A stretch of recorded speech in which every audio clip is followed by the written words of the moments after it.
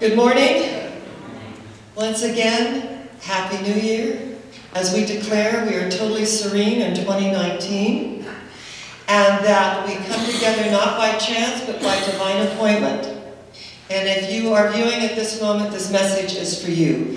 The theme is the mystical, the magical, and the miraculous that go before us and prepare the way with ease and grace. And I added ease and grace because I think the magical and this whole miraculous thing called life is about ease and grace, about breathing in the energy of light. And when we know that we are divinely connected to a higher power, whatever we conceive that power to be, whatever name we put on it, it matters not, but to acknowledge that which is within us is greater than that which resides in the world of conditions, appearances, and effects. And what that means is that we're all subject to the human condition, each and every one of us. And when we buy into the appearances that show up, that is not reality. And when we hear, well, in the real world, no. The outer world is not the real world. That's the relative world of appearances, conditions, and effects. The real world is within us. It is the secret place of the Most High, where we go to our Father, Mother, God, and we pray in secret, and we are acknowledged openly by the outward demonstrations of our lives. Yes, the mystical, the magical, and the miraculous go before us and prepare the way with ease and grace. This morning, and I love this whole topic, Mark Victor Hansen and Jack, what is his name? Jack? Canfield. Thank you, Canfield, wrote the book, The Aladdin Factor. Now, Mark used to speak for me in my San Diego ministry before, he was really known. And I love it when we know people before, I knew you when. And he had some marvelous ideas. And that he would come to our San Diego ministry and he would share them, and we were very excited for him. But I met Jack Canfield years before because Jack was a teacher. And my late husband, Neil Stroud, taught 5th grade in a Title I school, English as a second language in Pacoima, California. It was a kind of a tough crowd. And he came, Jack Canfield came, and he had written a book called 101 Ways to Teach Self-Esteem in the Classroom. And so all of the teachers got behind this and began restructuring how they related to the children. And it was really interesting. There was one teacher who received, these were like all the bad kids that were labeled. And she received all their information. And she went through their name and she saw, the numbers after the IQ. And one young man was particularly a problem child. She gave extra attention to. And he excelled. And he grew. And he was amazing. And he was usually in the principal's office every single day. And something happened. He shifted. He had a transformation. The principal was amazed. And he said, "How did you do this?" And she said, "Well, how did I do what? I was looking at their names and I saw, their IQs, after their names, and this young man's a genius." Incidentally, most problem kids are. I want to add that. However, the principal was like taken aback and he said, "Those weren't their IQs, those were their locker numbers." But she didn't know that. So she treated him as a genius and with respect, and the young man responded in the way that he was treated. Now, what I love about our way of life with Emerson, if you act as if, it will be. And the act of each and every one of us, we are Aladdin. We come into this world, we're pretty naive. We have things to learn, to grow, to expand, to be all that we can be. Each and every one of us. However, the genie is that 90% of our power within the subconscious mind. But we have to put the works with the faith and the action with intention. So we activate the magic lamp that each and every one of us has been given. We light the light from within and we activate it by this rubbing of the lamp and cleaning it. And something happens. There's an energy that arises. And it says, your wish is my command.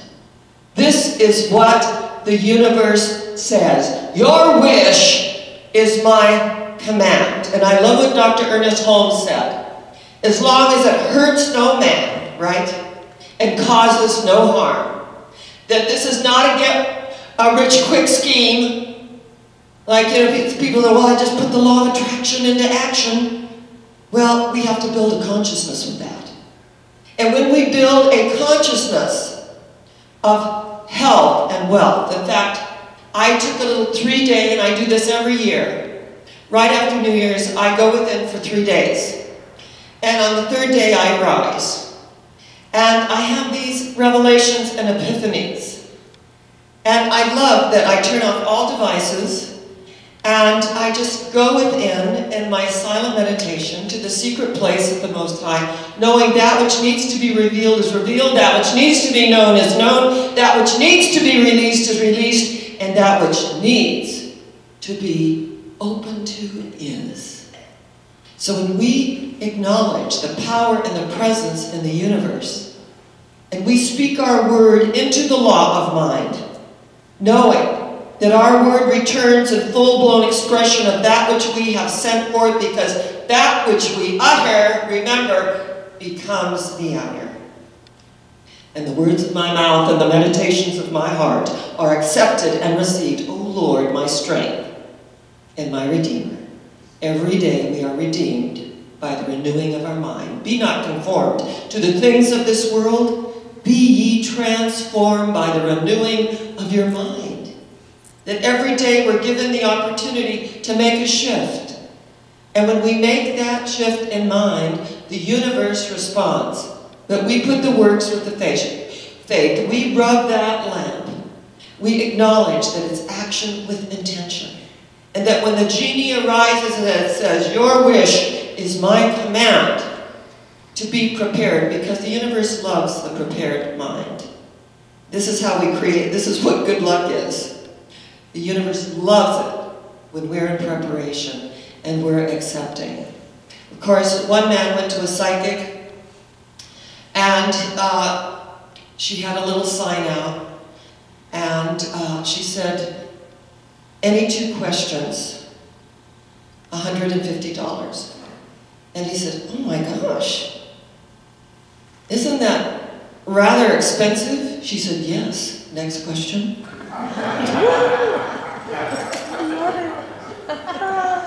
So what we put out comes back, right? So it's called mindfulness. And we hear about mindfulness a lot, but it's an ancient term. It's really from Hinduism, being mindful and aware and conscious of the present moment.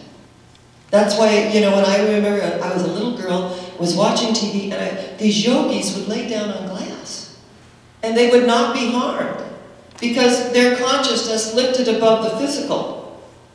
So when we lift ourselves above the physical, we don't have to demonstrate it by, you know, quite so dramatic terms. But to realize that we are transcending the everyday. That we have that spiritual alchemy to transform the routines of work into celebrations of life and love. So that when that genie arises through the lamp and says, your wish is my command. That we have clarity.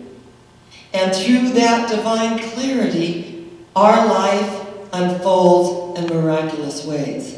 When I was speaking in Scotland, and then I was going to go the week after and speak in Germany, present at the Hamburg University, with my dear friend who is part of our board for the International Foundation for World Peace and Research, in which I was the president. His name is Dr. Danny Schumann, and he was the chief of staff. at the Hamburg hospital. So I had a week between Scotland, presenting there, and then going to Germany. So I decided that I would go to Ireland for a week.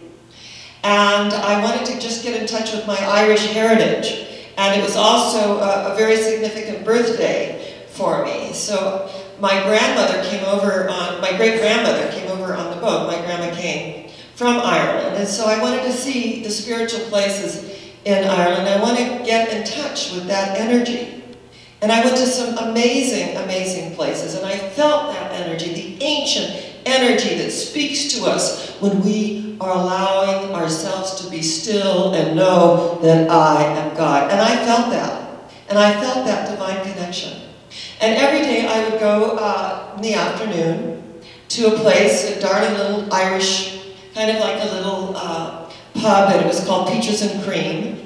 And I would have a latte and something sweet every day. And there was this young man who would serve me, and we had a connection. And he said, now I have a feeling about you, so I want to know about you. So I shared that, you know, I was in the ministry, and, you know, I had Irish heritage, and here we are. And we formed this just very wonderful connection. He was in his 20s, and he was just a darling young man. And he said that, and his name, last name was Stewart, that his father was Irish and his mother was Chinese. And he was just absolutely darling, and how he felt, you know, so grateful to have this heritage that had come together, and to also to be in Ireland, where there is a lot of Irish lore, and there's always the little people, and there's the four-leaf clovers, and there's all this kind of magic. And I never roll my eyes at any of that, because I think everything is there for us to enjoy, to acknowledge that there is a magic in the world, and that one of the highest archetypes is the magician. And that magician takes the alchemy, the alchemical moment, and transforms it. From base metal to gold, we can take an ordinary experience and transform it into something golden and something beautiful. That's why I love our way of life. That we are co-creators with the divine. That we are created in the image and likeness of God, that is not only good, it's very good. And that I created you a little lower than the angels.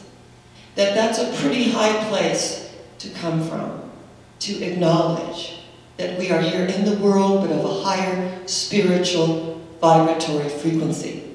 And what I love about life is there's all these outrageous moments too. And so they had like a little bar in Peaches and Cream, and they had a really cute Irish barmaid. And there was an Irish fellow, and he said, she said, what does it take to get a little kiss?